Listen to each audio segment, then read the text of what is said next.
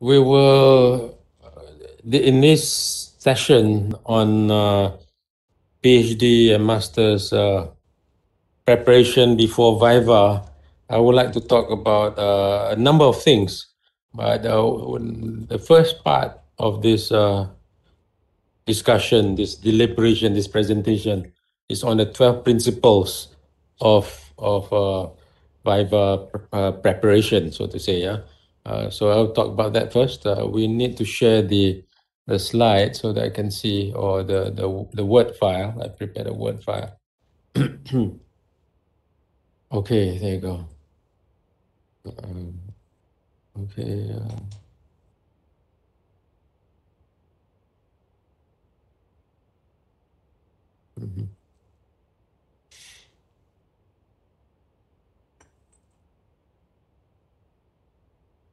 Okay, there you go.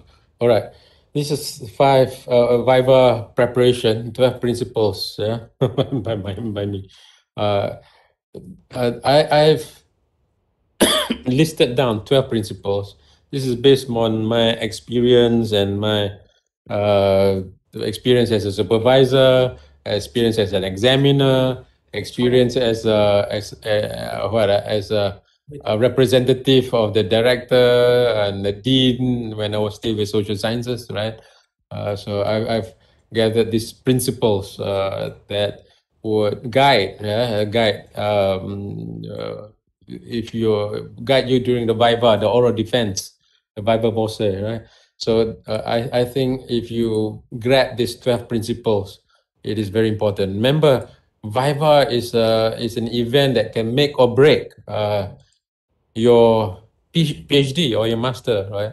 So I've seen students, postgraduate students, attending Viva session with a low grade, right? With a low scale evaluation. Not good, not so good. But then they went through the Viva, it gets upgraded, right? Right. So it's an important process. And I've also seen situations, right, where they went in with good reports, right? But during the Viva, during the oral defense, they stumble and they commit all kinds of of sins during the Viva, of offenses during the Viva, and it brought the whole Viva session, the whole evaluation down. And I've seen cases where the outcome is resubmission. So in our context, we have the past one, passed with minor corrections, and then passed with major correction. Those are normal, right? Major and minor. Sometimes the distinction is too fine and too minor, and sometimes the examiners or the committee want to give time to the candidates to make the corrections, right? So they give major correction, whereas it's maybe minor, right? But because of time, they give they give you major. But resubmission is more than major. It means that you might need to do data collection. You might do rewriting. There might be some chapters that cannot be used. So resubmission meaning you go through the Viva process again. You go through the Viva process again. That's what resubmission means. Of course, the other one is fail, right? We do not want that. So Viva preparation, Viva is an important event. So I say, when it comes to Viva, it's only you, the examiners, and God, right? And then I or the supervisor won't be able to help you during the actual Viva session, during examination session, right? So these are the 12 principles. Number 1, the principle of sensing. I often get questions from students, postgraduate students, who's the examiner? It's important, yeah. Who is the examiner, right? I even have students who say, please do not get women examiners, right? Women of this type, because women of this type have this type of problem, or men of this ethnic group, be careful, so there's a lot of profiling before the examination happen, and that is that is a big problem, right? That is a big problem. You go in, you try to profile, you try to psychoanalyze the examiners and try to outsmart the examiners based on their social profiling or some psychological stupidity that you have, psychological rubrics that you have. Throw away those things. What you do, you want to do principle sensing. What is it? You respond according to the energy that's coming to you, to the type of questions, right? That comes towards you. So it's not about who's asking. It's not about whether it's female or male or whatever. You just sense the energy. So sometimes, what is it? A big guy might be soft on certain days, or might be soft in certain subjects, or might be sensitive on certain other issues. So it depends on the moment. So it's very moment dependent response that you need to have, right? So you need to sense. It's like in Wing Chun, we learn the Yong Chun Quan, and you learn about sensing what energy is coming. If the energy is strong, we respond according to the strength of the energy. So counter argue or not to counter argue. It depends. If the question is about asking you about the facts, you answer with the facts. Sometimes they ask you just to know whether you know your stuff or not. So you explain to the examiners. So it is important that you do not argue, you do not fight back where there is no need to fight. So it's not about responding to according to the person, but responding according to the energy that's coming towards you, to the question. You got the sense, what's the meaning of the question? If you're not sure, you ask the examiner, do you mean this? I'm not sure I understand that. Do you mean this? So your response as a candidate during the examination is also equally important. General rule of thumb, you go in with humility, right? You go in humble. Remember, the examiners, they will judge your communication, you'll judge your thesis, you'll judge your response. They will also be the jury. They will be the one that will be giving you the sentence. Pass with distinction, pass with minor correction, pass with major correction, resubmission. So you want to be humble. Use the word sir, ma'am, professor, right? If you're not sure, just use the word professor, right? And you say, "Oh no, I'm not professor," and then you say, "Okay, something." So at the very least, you use the word sir, ma'am, right? Yes, sir. Yes, ma'am, right? So it's general rule of thumb is about go in with your response is a humble response. Now, I have situations. I've encountered situations where my own students, right?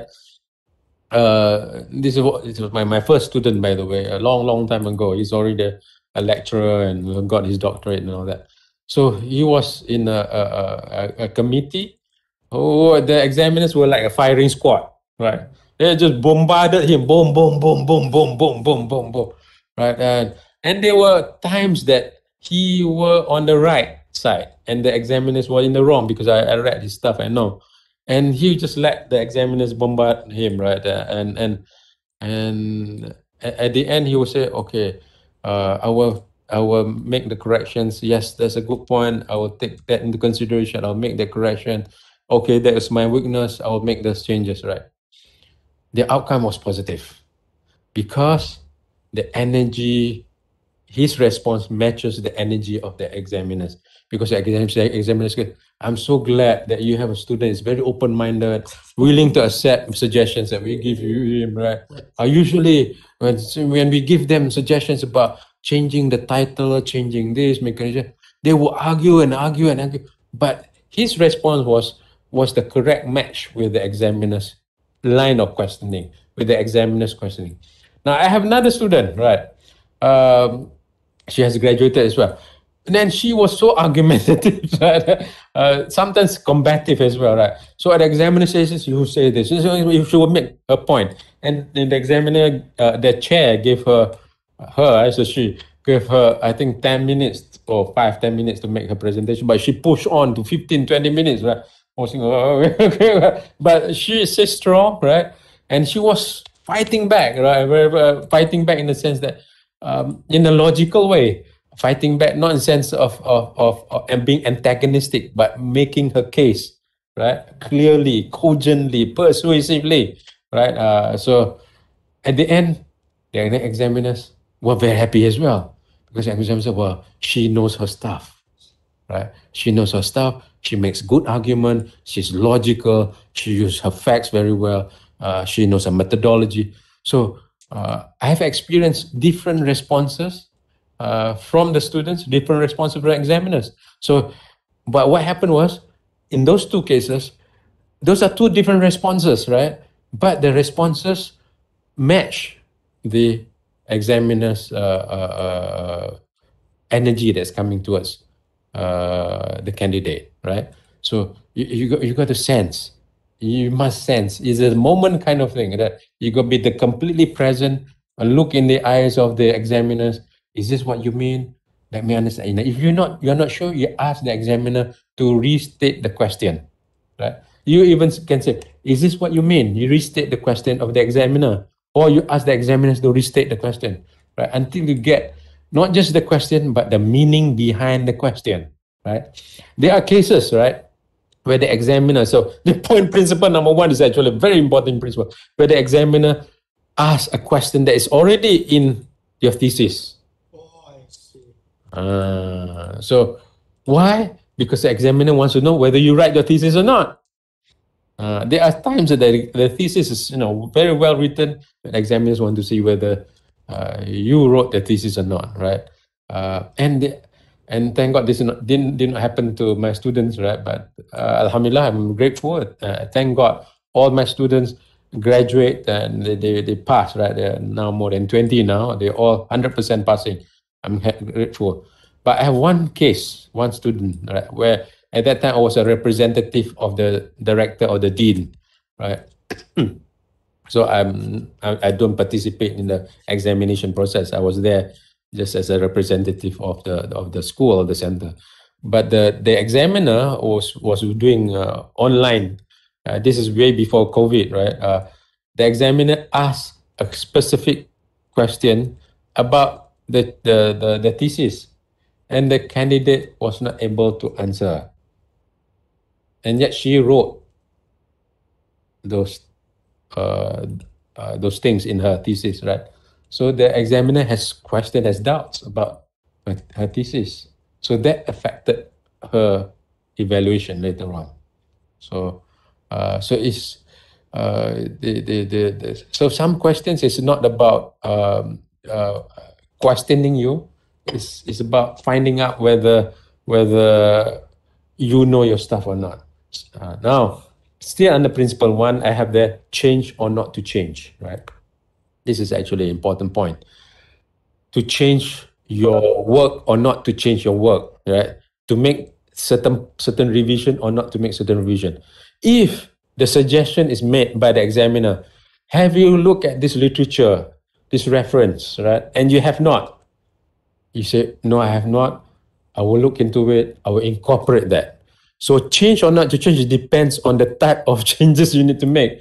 If it's a small minor change, let the examiners suggest to you, it just accept. If the change is about one paragraph, go ahead, accept it. Say, a good point, I will accept it, I will make the correction. If the change requires to do 1 or 2 pages of work, go ahead. It doesn't matter, right? That's easy to do. One, you have written 200 over pages of work, correcting 1 page, 2 pages, 1 paragraph, 2 paragraphs. There is no problem with that. You just accept the changes that they're being suggested to you. So there are certain things that you do not need to counter. You do not need to argue back, right? So and I remember, at least a long time ago, when I was doing my PhD, right? My supervisor would. I remember I went to see him whenever my supervision. I'll bring a list of improvement points of improvement. So he told me, Reef, when it comes to Viva, you got to let the examiners make corrections. There's there to make corrections as well. So allow them the space to make corrections, right? So they want to show that they're responsible. They want to show that they are they have read your work. So that is something that you want to demonstrate, that you are listening to them, that you demonstrate the humility to accept those changes, the corrections. So that's principle number one, the principle of sensing. Number two, the principle of mighty coconut tree, right? This I have actually explained in point number one. What is the mighty coconut tree? It's about correcting or not correcting.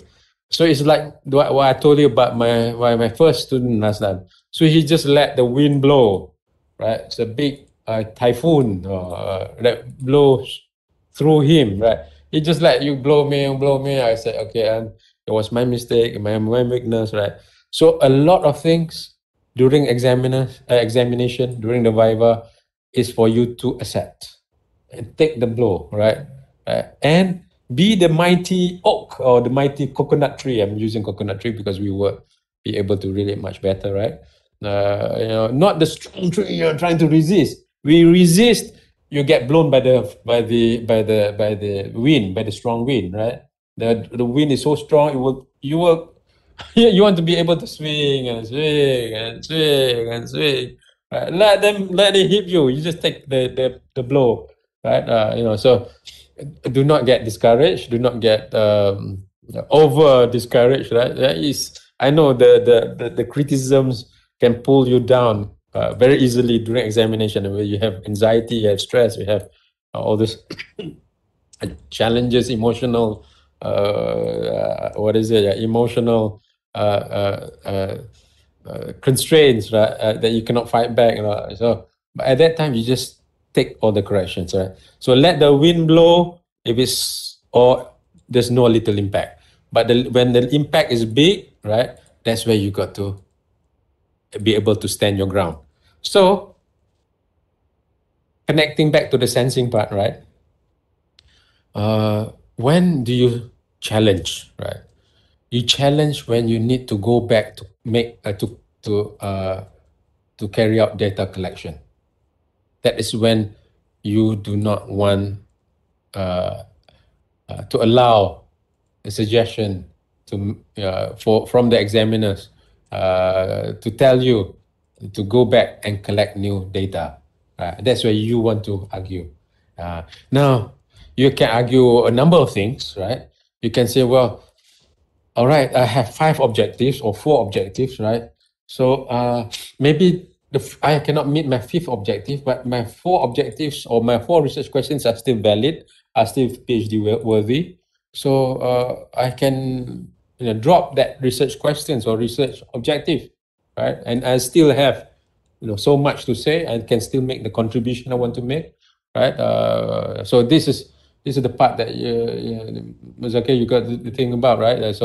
But if certain part of your research is over promising, right, and the examiner say you promised to do this, you said you're going to do this, but you did not do this, right? This is where the argument can occur. So you need to know when you should give in. And the other one is if you have collected the data, right? Another way you could do it is to say, well, what if I reconstruct the research and say, I can say, I expand my research question that can be answered by the data I have. So that's another way to shape. But this requires some thinking, requires some ability for you to understand the data, to understand the suggestions that are being made, to able to alter, to adapt your data to the attack that's coming, right? But you do not want to go back and do data collection as much as possible. But if you're forced to do it, then you're forced to do it. There's no, they have absolute power, right? The examiners have absolute power. They are like United States, like they're the 5 veto powers, right? They have veto power completely. Like they talk about the country, United Nations being democratic and all that. No, it's not democratic. There's 5 veto powers there. It's not democratic. They have absolute power there, right? They can restrain, or they can vote for you or vote for you out, whatever. So they have veto power, absolute, right? That's why I said there are only 3 parties there: the examiners, you, and God, right? Hopefully you have all the blessings from God. God will help you. So that is principle number two.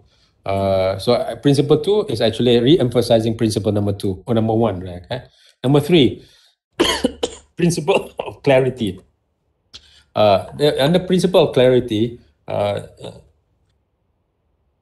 excuse me, a number of things that I want to highlight.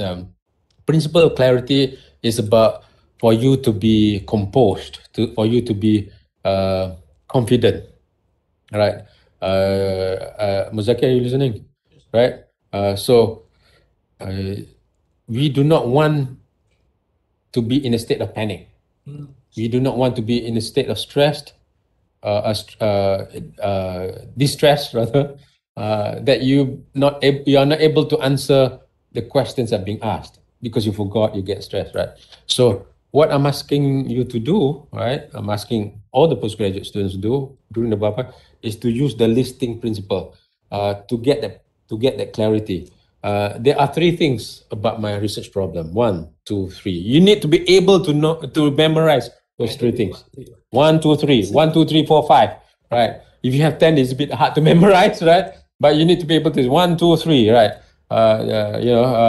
What's the significance of your research? 1, 2, 3, or 4 or 5. You go more. 7 is max because there's a study about number 7 there. Yeah, the memory, unless you're super memory, you can go 9. Because my contribution 8. So Yeah. Actually 8 contribution, but I just mentioned the most important contribution. Yes. 3. Yeah, 3. Yeah, good. It's okay. But it is about a clarity. It's not just about impressing, but it's about clarity.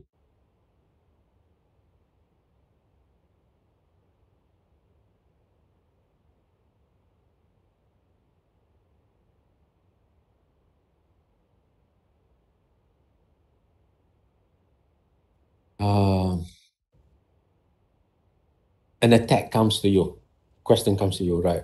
You need to be able to capture the essence of the argument, the essence of the question, right? Still connecting to the sensing, right? So by understanding the essence of this is about clarity, right? Let me be clear, Professor. Let me be clear, sir. Right? Is the essence of what you're saying this? Right. So it's about principle of clarity. Always be clear, right? So you need to be clear about the question coming in. You need to be clear about what you want to say, right? So you do not want to say, I think it's like that, it's not good. Anything that begins with I think tend to be not good, right? But you say there are 3 things, 4 things, and then it becomes clear, right? So I state that you can briefly and clearly and convincingly explain your thesis. Yeah. So tell me about your thesis. There's one of the simple line they can start. Tell me about your thesis. General question. Just a general question, right? So you go to the 3 things, the 5 things. My thesis is about. The title of my thesis is about right. 2, 3, right? So you got to know. Something's difficult to answer. The general question. The general we have, for example, we have something that we need to deliver to them, but and the general question is fine. So we can replay the question to the examiner. So I told you need to list down. What are your tell me about your thesis or the 5 things you need to know about my thesis. Number 1, the research questions. Yeah. My research is about this is a question. I'm asking this question, right? The second thing you need to know my thesis. Second thing that if someone to ask me a question, these are the 5 things about my thesis. Or you can say, and then I can tone it down so that it sounds so humble. Thank God you asked me that question. My father asked me that question. My cousins asked me that question. You can make it like turn it into something, and you can have that that guyonan there. You can make it some kind of joke. My imam, I go back to my kampung. They ask me that same question. What your thesis is about, right? So I've come up with 5 things. Right. Number 1, number 1, R for revolution. So research question. P for peanuts. Problem statement. All this. Oh, they will laugh. That's good. You have transformed the energy of the examination into something lively, cordial. Oh, this guy is fun to be. I like talking to you. It's you use that. It's about communication now. Yeah. So what's your thesis? This is one of the common questions they ask. Tell me about your study. What's your study about? Or another thing they ask you, what's so special about your study? Right? You should be able to tell. Oh, special, another word for significance, right? Right. So, but you can talk about different things. But but you can you get them. You can make some jokes that. Oh, the special thing about my study is that every time I want to study, I have to have my teh tarik. Next to it is my roti canai. Oh, no, I don't mean that. I mean something. You transform this whole thing into something. So you need to have clarity about what your thesis is. I noted it down. Your problem statement, your methodology. So methodology is almost a must, right? I haven't gone through any Viva session without them mentioning asking about methodology. So tell me about your methodology. My methodology, I really do not want to do that. So my methodology is about retroductive research strategy. And the essence of retroductive research methodology is that it puts the burden of proof on the social scientists to uncover the generative mechanism behind a particular phenomena, right? Or they say, okay, or you can say reproductive research strategy, according to this, according to that, according to that. So it come in as something that as someone who understands the field. But remember, your tone is a humble tone, right? Maybe my tone just now was there's a touch of arrogance in that tone, right? Maybe, right? So you tone it down, right? You go with humble tone, right? Key findings. There's another one. Your contribution. There's another one. So now you got to go back and make the list. What's my thesis? What's the 3 things, 5 things, 4 things about my thesis? Problem statement, the 3 things, 5 things, be clear about that. You can also write it on a card, right? Especially now it's online. You can use the card, right? There's nothing wrong using the card. Prepare using a card or a piece of paper. What you do not want to do is this. Oh yeah, my research contribution. Yeah, bad. You do not want to flipping. That's bad. Right. I have a student of mine, who is probably the fastest one who did his PhD with me. He's the type who runs faster than the supervisor. Oh, my key contribution. If he asked me, and then the examiner asked him. He said, if you look at page 137, paragraph number 2, my research contributions are 1, 2. He doesn't even look at that page, but he can refer to that page. And then the one who's doing this are the examiners. Examiners will be flipping. Oh, okay, right. So, that's another way to do it, right? So you show you have clarity, right? You can do that. Now, I'm not asking you to memorize, right? But I'm asking you to have that clarity. And actually, the clarity helps you to be able to answer the question, and helps you to understand what the question that's posing towards you as well, coming towards you. So that's the 3 thing. Principle number 3. Principle number 4 is principle of contribution to knowledge. And I've seen people become panicked not knowing what their contribution to knowledge is. I think you have that clarity, you have the 8 points there. That's good, right? So I just want to highlight this as a separate point, that it must be really in your mind, right? Because ultimately, when you are able to answer your research questions, right, you are actually making contribution. This is actually the meaning of your research, your contribution to knowledge. I've contributed to how have you advanced the knowledge of, in your case, Islamic NGO, of Islamic NGOs, literature on higher education, right? So you be clear about your contribution of knowledge. Now, you did refer to literature review just now. So one way to talk about literature review is to come. There are four groups of literature review that I've contributed to, or group of corpus of knowledge. Right? So just now you did not use the word corpus or group. So literature review, you put them into group because you have four just now, right? So you can say that, right? There are four areas that I make a contribution in, right? So you can say that, right? So be clear about that as well. Be clear about that. Number 5, reaffirming a principle of reaffirming. What does this mean? It means that in the process of Viva, there are many moments that candidates can get drowned by the questions or the questioning. And sometimes the examiner asks you not just one question in one breath. He asks like 7 questions. Bro, how about this? How about that? And in this chapter you didn't say that. You get panic. You get anxious. Not knowing where and what to answer. So what you do? So this is about reaffirming. What you affirm? You affirm your thesis statement. You affirm your research question. Remember, all research is about answering research questions. So what you do is that you affirm your thesis statement again. So my research is about this, right? And my research questions is about this, right?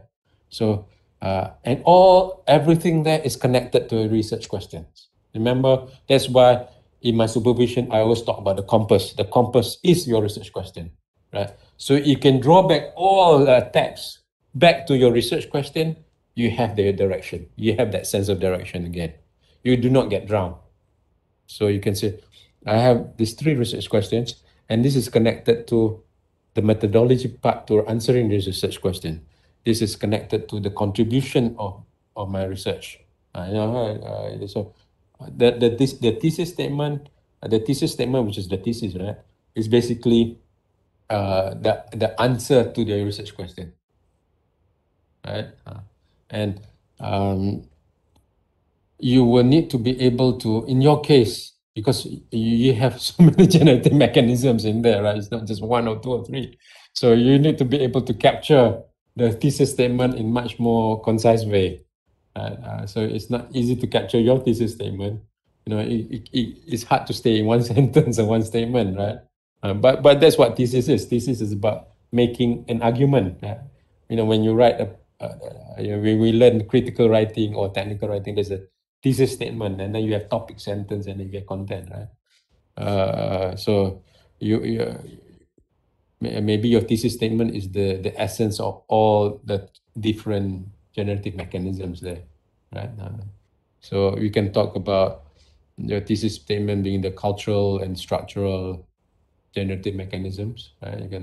But you know what they are. So this is the way of your centering yourself, centering the argument, and be able to manage the different kinds of attacks or questions that are coming towards you during the Viva. So recentering to your thesis statement, to your research questions. Research question will be one to get straight back to the center, right? Number 6, principle of aligning and redirecting. This is about yin and yang, tai chi kind of thing. Certain words I would encourage you. In fact, I will implore you. I will really ask you to not use, and that's the word "but." Why? I say that's a very good question, but you deny, you negate the first part of what you say. Right? You want to replace with the word "and." Right? Suppose they say, what you wrote there is silly, or what you wrote there is not complete. And there's something, that kind of criticism that comes in. It is incomplete, and instead of using the but, it gives you a different energy. It gives the whole situation. It is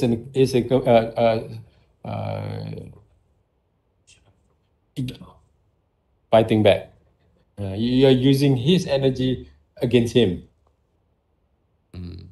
So the force goes back to him, right? It's almost like judo, aikido kind of thing, right? Yeah. So you're using his energy, align and redirect back the energy. So that's a very important point. You know what? I agree with that point so much. You know, and then you see, that's why I'm doing this, right? If there are moments that you cannot defend your the attack that comes in, see, this is where I thought this research becomes problematic. And I discussed this matter with my supervisor. And the line that I'm taking is this. So you don't negate, you don't deflect, you don't what is it? You don't belittle the points. You're actually emphasizing the point. You say, yeah, come, yeah, let me use your energy, let me use your energy, let me use it, and then you throw it back. Right. See? You know, come. Oh, this is oh, yeah, go like that. Fellow examiners, don't listen to this. So this and you can use other methods, of course, the jokes. I think you can do that, right? To diffuse the energy that's coming in towards you. So this is about align and redirect, right? So it's not about when you need to make a counter argument. You do not need to, you know, fight back with your own energy. You can use their energy to fight back. And oftentimes when an attack comes in, you just realign the attack, right? To the point that you want to make. So use the energy, pick up your point, and send back the points to them. You get what I'm saying, right? I guess. So the word "but," the word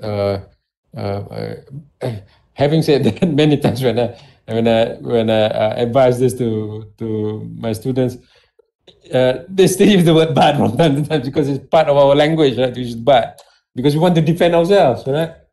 So that's where I think the right state of mind is important. Is to be humble, to be always aware. It's almost like a Zen thing. It's like a meditative thing, right?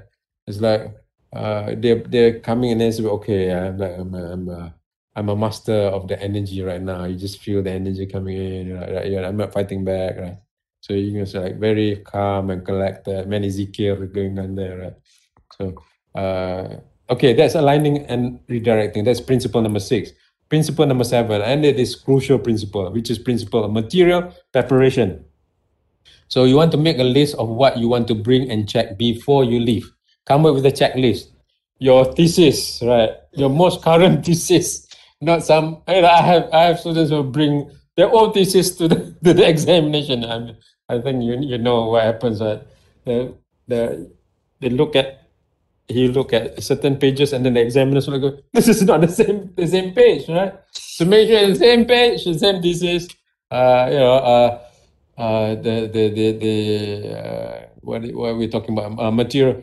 In the thesis itself, put a bookmark or a tag of where the chapter 1, chapter 2, chapter 3, chapter 4, the various chapters are, right? Put a tag.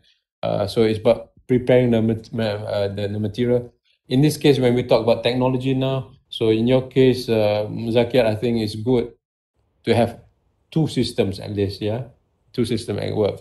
So that we need to figure out how later on. You need to have one laptop, two laptops, or one laptop, one PC. And if one fails, you have the other one, right? Print out. Print out your slides. Print out your slides. So you have your slides with you all the time, right? So usually what happens is during Viva session, I will ask the candidates, my students, to print out the slides. And if they're not allowed to present, they're allowed to not present in the slide, they're allowed to just make verbal presentation. They can still dish out the handouts and still make a presentation, right? You can still do that, right? So yeah, this is another way to do it. So have the printouts, have the all those things that you need to get ready as well. I noted down here as well as make a checklist. Don't use your brain. You just make a checklist 1, 2, 3, 4, 5. Get it ready a night before. Put it aside, and then when the next day you bring it with you. And you go through the checklist, done, you bring with you, right? So it could be an exercise book or something to make note, a pen, all that, right? Those are the checklists of the material you need to prepare, right? If you're coming to office, make sure you bring your student card, so you won't be able to access the office, right? So there's another one. So all those things, right? That your keys, your whatever, right? And you want to get them ready a day before that, right? Okay, and then a principle of presentation there. All right, I've touched on many points about the principle of presentations. PowerPoint presentation. Keep it short and put in the extras at the back, with some questions or some answers to expected answers to the expected and unexpected questions. There might also be unexpected questions. So handouts preparation, get it ready. Like I said, and verbal presentation. So there are 4 different possible scenarios. One scenario vis-a-vis the presentation is that they say, okay, go ahead, make a presentation, right? So you can make a presentation. So one scenario is oftentimes the 15-minute presentation. 15 minutes, that's the usual time they give. Another scenario is 10-minute presentation, right? Another scenario, which is the third scenario, is no slide presentation, it's just oral presentation, verbal. So you need to be able to do that as well, right? But since you are doing online presentation, you can always have your notes next to you, right? So you need to be able to do it. That's the third kind. The fourth scenario is there is no presentation at all. They go straight to the question and answer, which can also happen, right? Yeah. No presentation. That is another possibility, right? That has happened before as well. Right? Seldom, but it has happened before. So be ready for all the 4 scenarios, right? So 15-minute, the 10-minute, and the verbal presentation. Okay. The next principle of mastery projection. Okay. Raja, can you bring it up a bit? Principle number 9. Okay, principle of mastery projection, of mastery of keys.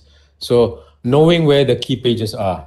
So it helps, like I noted just now, that you might want to know where the key. Suppose the examiner says, "Tell me where your key findings are. Tell me where your you're able to know where the pages are. You can detect where the pages are almost instantaneously, right? So you tag it. Yeah, you tag that. The key literature are the key findings. So they ask you, who are the big names in this field? You need to be able to say, these are the big names. The key literature that you refer to, right? See, these are not obvious, but you need to know, right? So it's it's about mastery of your own work, right?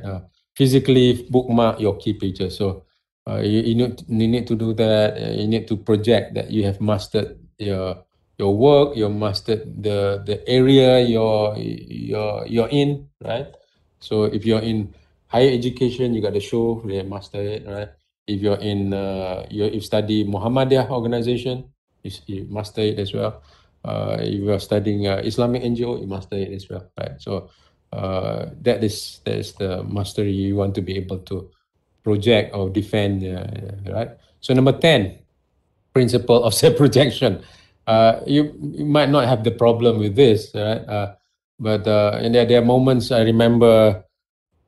I should talk about this generally, but when people walk to the Viva session, right? By perspiring and sweating and all that, and so they might have exude certain body odor, right? So you do not want to make that a point of something that annoys the examiner. So make sure you have the right fragrance or whatever. You have new clothing, or you have another set of clothes.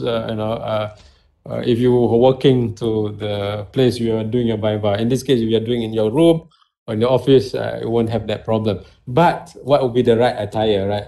you do not want to wear t-shirts. T-shirt is wrong, right? Do not want to wear t-shirts. I think what you have right now is fine. Normally in our university, we do not have to put in suit and tie. But I do have one of my candidates last time. He is like a communication guy, you know, he puts on a suit and a tie, right? He was the only one who does that. The examiners don't do that.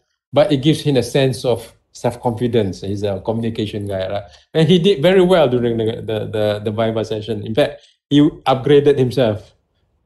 His grades went up during the Viva. So sometimes it's also about putting on the clothing that gives you the confidence. Sometimes, you know, if you put on certain clothes, you feel much more confident. That helps, right? But no funny clothes, of course, you know that. No singlets, no t-shirts, right? Yeah,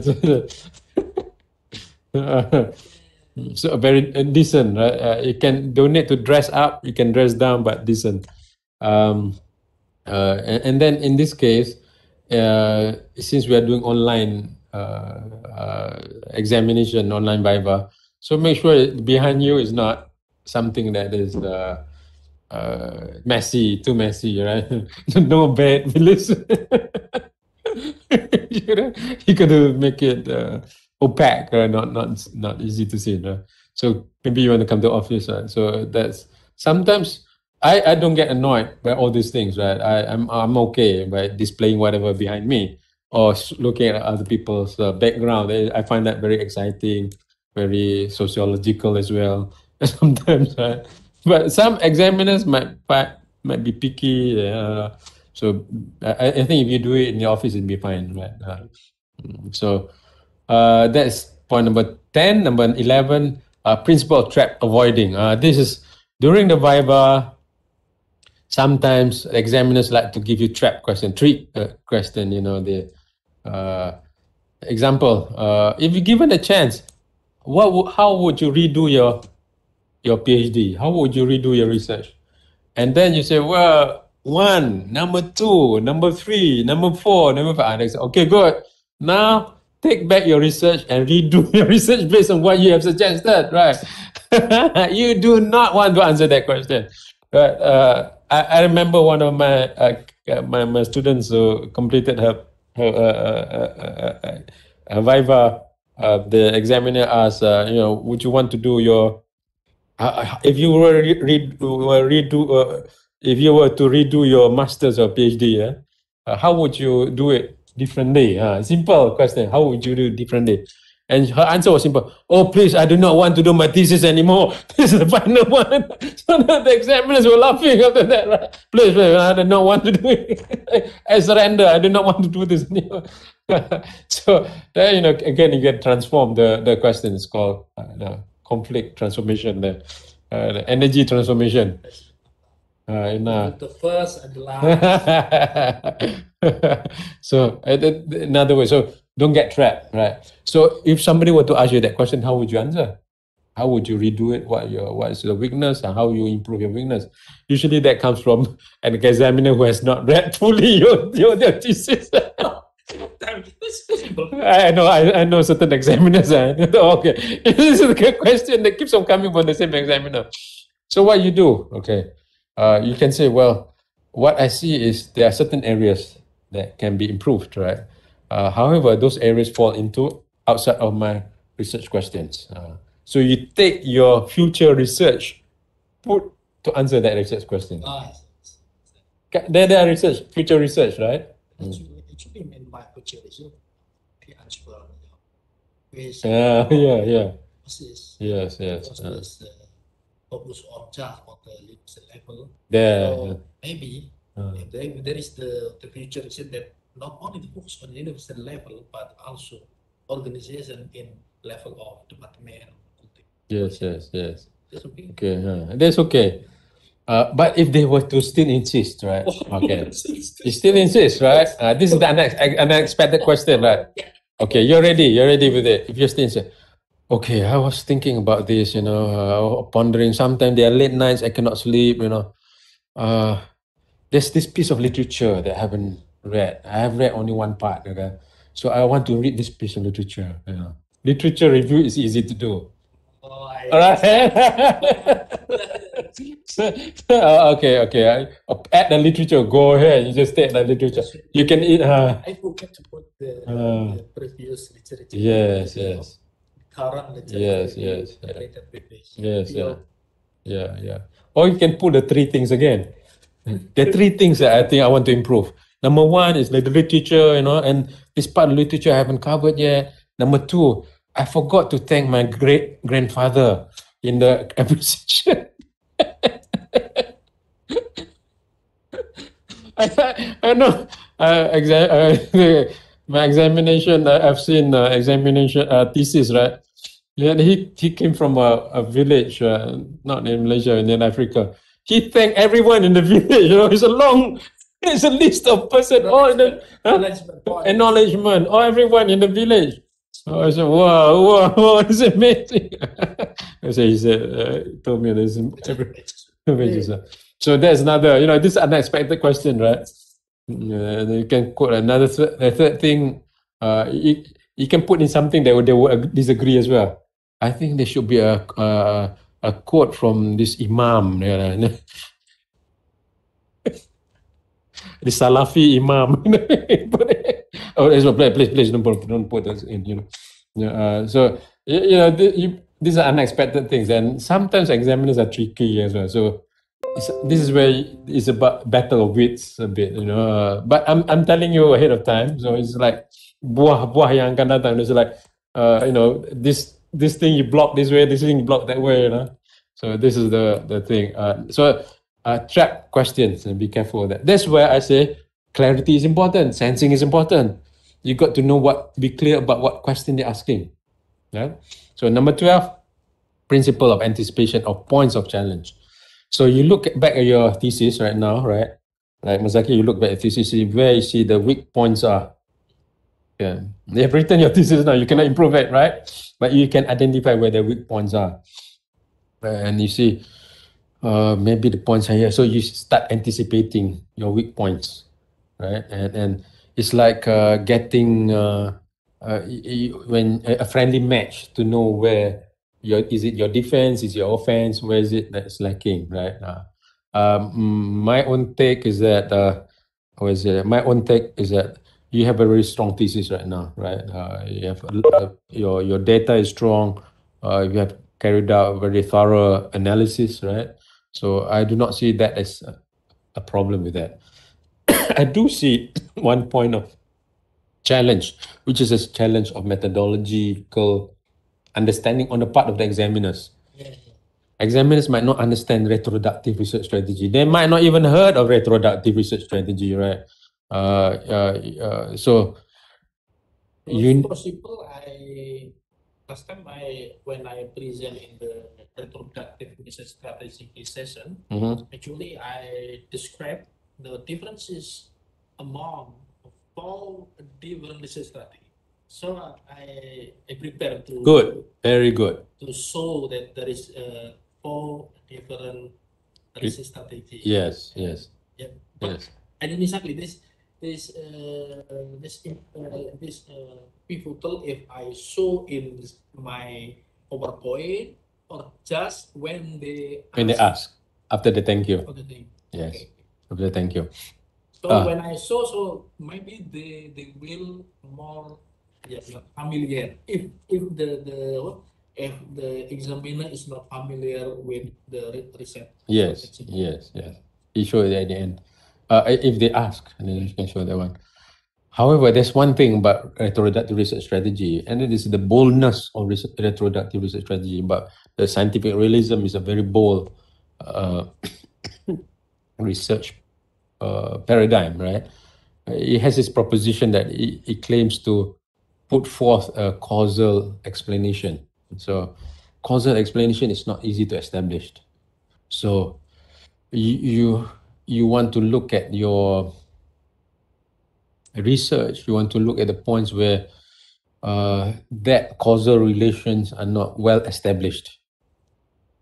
There might be certain points that it's not strong, right? It might be there, but moderately strong. So you see, you cannot establish a causal relation. Now, one way to defend a retroductive research strategy is to use the substantive contributing causal factor. It's not the complete causal factor, but a substantive contributing causal factor. So you mean it's like I require a hammer, I require strength, I require a head to hit somebody to make it bloody, right? But you have this, the evidence is the hammer has blood there, right? So, but you haven't found the hand yet, right? So this is an evidence that shows a substantive contributing factor to the event, right? So you can talk about that. So that's one way to defend it.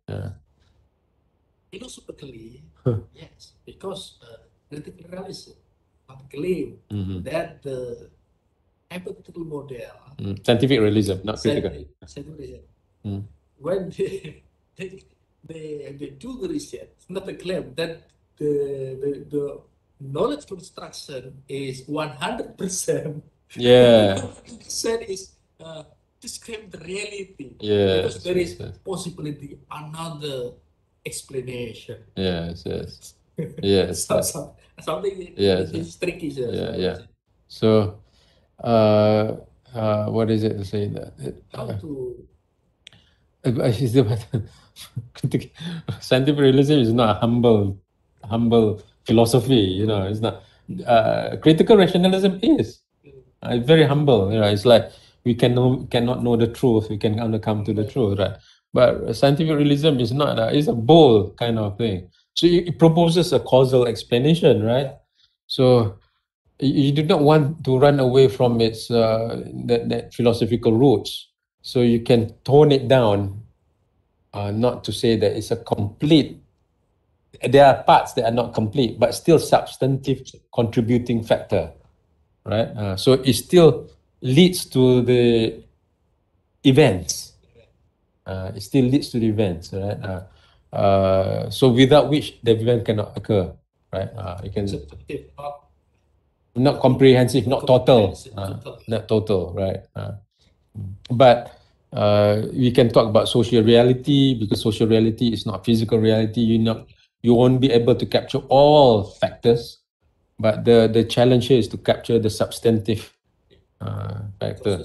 When describe the soil, it's like we are trying the puzzle. Yeah. So maybe not complete, but we can see the pattern of the reality. Yes, pattern. Yeah. Yes. Like what called the picture using what you call the sand, for example. It's really different when using the picture using electronic stuff. Yes. What I did is describe like the painter. The painter, yeah. So this can lead to a philosophical discussion, which is fine. And finally, if you cannot defend, you just say this is the limits, a limitation of retroductive research strategy, right? So that said, it is the best methodology to answer your research questions, right? So there's right. It's not okay. So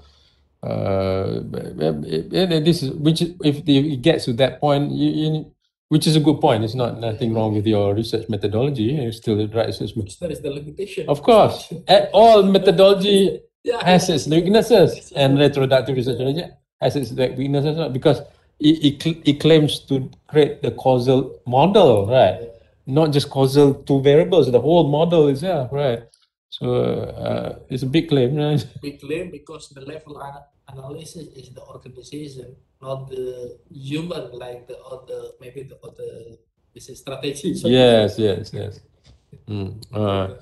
So these are the 12 principles of preparing yourself, Viva preparation, right? I might go a bit more down there. There's some more points that I can talk about. Yeah, presentation slides. I did mention this to you just now. So prepare to give presentation without PowerPoint, with PowerPoint 10 minutes, with PowerPoint 15 minutes.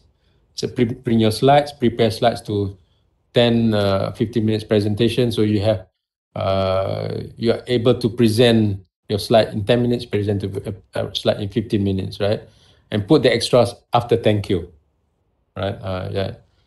Some extended Viva quest guidelines. You scroll down a bit more, Rajesh. So you need to know what's your PhD about. Talk about that. What's your problem statement? Be clear about that. What are your main findings? I could have known that without doing PhD. So what's the point of your PhD? There's another. There's another. It's not a tricky question. It's a nasty question. So what's the point about all this? There you go. What's the point? You got to be able to say the point, which is your contribution, your theoretical contribution, right? Your theoretical contribution. Yeah, yeah. The theoretical contribution is that. So, what is your contribution to knowledge? Right? The point is that contribute to knowledge, right? How does it contribute to knowledge? It contributes to literature and contribution to the resources.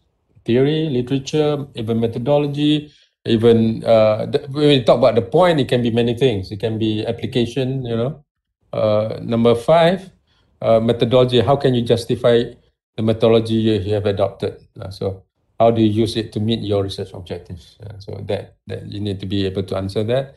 Is the data sufficient? Is there any data missing? How do you answer the question of hidden narrative? Okay, this is more about abductive research strategy versus inductive research strategy, I suppose. Yeah, the hidden narrative is very much an anthropological question, right? I mentioned this before. The hidden narrative is about how do you know what people say is what they meant, right? Is that how do you capture the meanings behind symbols and all that, right? And so, especially if you're in the state of Java, I say Java and the Javanese culture, a lot of hidden narratives in there. You're going to be able to explain that. How do you capture the hidden narratives? So, if it's phenomenological, remember phenomenology, we don't talk about hidden narrative. We take the hidden narrative, we the respondents, right? So, but in your case, you got to be able to answer if there's such a question, because once in a while this question being popped up by the by the examiner, especially examiners who are into anthropological research or some grounded theory as well. Sometimes they do that as well. So number 7, how do you analyze your data? Is the analysis logical? How do you extract or arrive at your conclusions from your data? So sometimes the examiners want to see how from the raw data you process and become to the model, arrive at the analysis. So you would need to be able to explain how you process the data, right? Number 8, can you discuss your findings or analysis? What are the key findings? This one I've stated before. Go scroll down a bit more, Rajesh. Thank you. How would you do your PhD differently? Are you satisfied with your PhD? This or the trick question. Have you read the latest literature? Why did you read this? These are also actually the suggestion from the examiners also, right?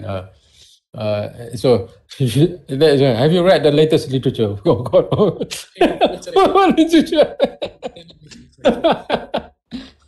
Well, you should be able to read. No, what is the latest literature? So anyway, this is the unexpected question type. This is a kind of nasty question that people can ask. Since you're doing PhD, right? Your PhD is about Muhammadiyah University, right? What's the latest literature on Muhammadiyah University, for instance? Your research is about Islamic NGOs, right? So what's the latest literature on Islamic NGO? There might be some nasty question. It doesn't happen often, but it can happen. These are the type of things that can happen. So why didn't you read it? You were able. So if you cannot, so you just say, "I'm sorry, I haven't read it."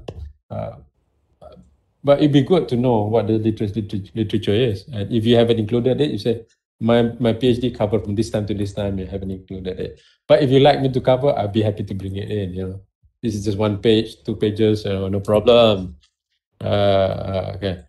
Important to know, did you do your own work? So you want to demonstrate that you have done this work, either through the mastery of the knowledge of your PhD, or sometimes by the small stories in the field. So it's possible when they so me about how did you do in field whatever.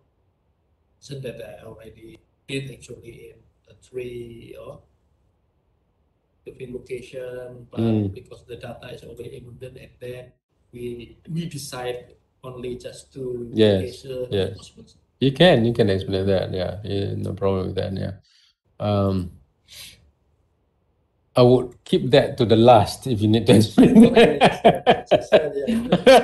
And then because that would be how would you do your PhD differently? There you go. Okay. Do the other one. Research. But you already have your answer, so I would not be too afraid of that. Yeah? So remember, I highlighted this last part. All research is about answering research questions. The field, you mean field of the Your field, which is which you have for the four literature, four corpus of knowledge there, right? So is your work PhD worthy? So it's definitely PhD worthy because there's no research theoretical literature on this yet. It's not just empirical but theoretical. Right? Is it publishable? You have published parts of your research, right? So here we go there. So all research is about answering research questions. Right? Hold on, Raji. Don't stop the recording yet. Okay. You have any thoughts? Yeah. I must to revise my PowerPoint like you suggest to me, Yeah. and then prepare to. Yeah, maybe I will do exercise for myself. And the first I want to revise, and then I send to you the revise of the PPT PowerPoint, and then of course I want to prepare first. Yes. The revised PowerPoint, make it up to 7 slides. That's good. 7 slides. But you mentioned it 10 until 15 minutes. Not slides. No slide. Minutes. Yeah. 10 and 15, that's too long, Muzakir. If you have 10 and Okay. 7 slides. 7 slides is enough, right? Presentation. Presentation, yeah, 7 slides. Keep it to 7 slides. I'm concerned if you have too many. If you want to cut, you cut the beginning part, not the. Go straight from go to the findings. I think we can stop the recording. Right, thank you. All right, thank you. Alhamdulillah.